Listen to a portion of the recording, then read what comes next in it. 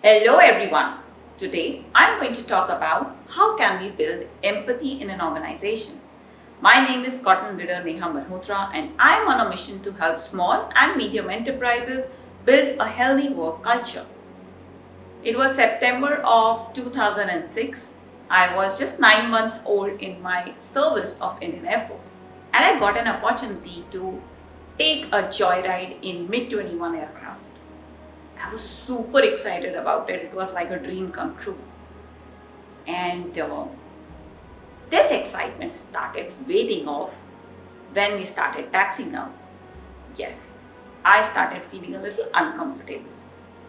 However, since we had prepared so much and we were taxiing out, and actually it was a mission sortie that I was going for with the pilot, I really didn't want to tell him that no, I can't do this.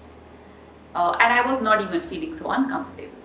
However, the moment we got airborne, I started feeling even more uncomfortable. I started having that nausea. During this sortie, he kept asking me, how are you feeling? Are you comfortable? And things like that. I did feel how it feels to be there, up in the air, all by yourself.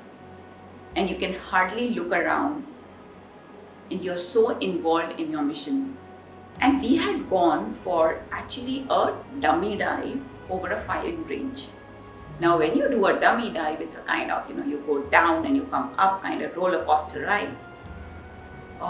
The moment he did that, I actually puked. And that was the time when I told him that I'm feeling really uncomfortable. And he decided that, okay, we will go back and land. The moment he said that, another aircraft declared an emergency. The aircraft had a bird hit.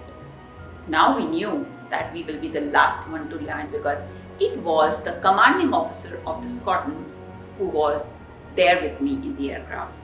So certainly when an emergency, the senior most is going to land last. And I knew that, and of course I was prepared. We landed back safely after like 15 minutes or so. And just that 40 to 45 minutes of experience made me realize the challenges faced by the pilots. Now, if we start implementing something similar in the corporates, in all the organizations, I think we will be able to develop empathy and people will certainly build better relationships, inter-departmental also, which will further reduce the conflicts between the departments. If you like the video, please click on the like button, comment and share it for the benefit of the community. Till we meet again, thank you. Bye-bye.